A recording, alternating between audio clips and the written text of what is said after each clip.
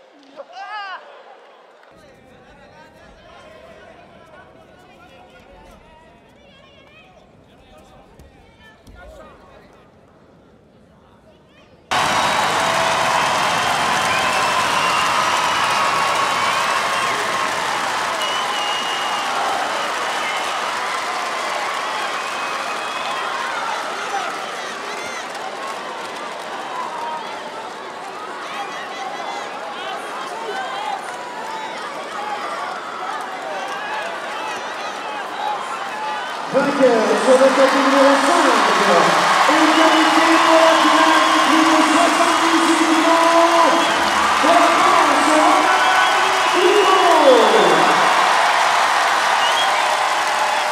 Béatrice Souza disputera 4 places. The W1 winner of the Judokas in Peru.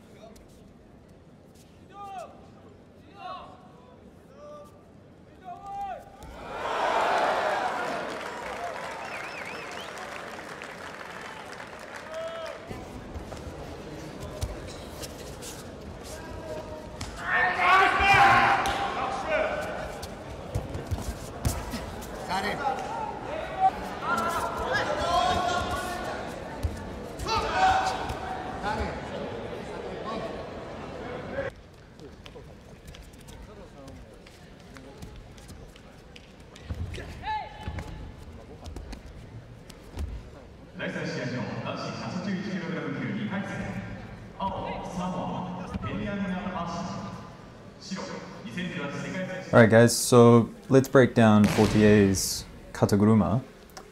And why am I showing you this version from Dai Mitani of Kokushikan University?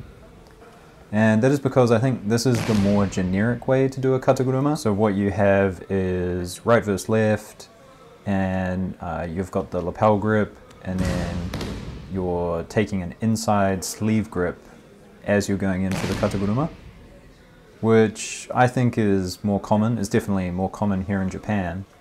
But what Fortier does is, instead of going right versus left, he uses it right versus right. And as he's competing for the sleeve grip, because he's a heavy sleeve player, as he's grabbing it with two hands, he adjusts. He adjusts his left hand while he's isolating the sleeve hand with his right hand. He adjusts his left hand up high on the tricep, and I think he does this for two reasons. One, it works in well with his game. So, you know, he's a heavy sleeve player, but he's quite tall. So you're not going to see him looking for, you know, a sode or a seoi nage, but he needs a kind of a technique when he's got one hand on the sleeve. And I think this is his answer for that. Also, as I said, because he's quite tall, I think the generic way for going in with a Kata guruma is kind of difficult if you're a taller person. You're playing right versus left, and usually in that situation people are kind of watching out for things coming around the back or underneath, or trying to get the inside grip, and so they're cautious about people ducking under them or trying to get underneath them. But in a right versus right situation, it's kind of uncommon to see people ducking under that sleeve hand, and maybe it's a bit of an element of surprise. And I think, you know, using that high tricep grip, it makes it easier for such a tall player to get underneath and execute his Kata guruma. Anyway guys, that's my thoughts. Let me know what you think in the comments. Do you agree? Do you disagree? Subscribe, like the video, share. Consider becoming a YouTube member. It all helps out. Alright, see you later. Bye.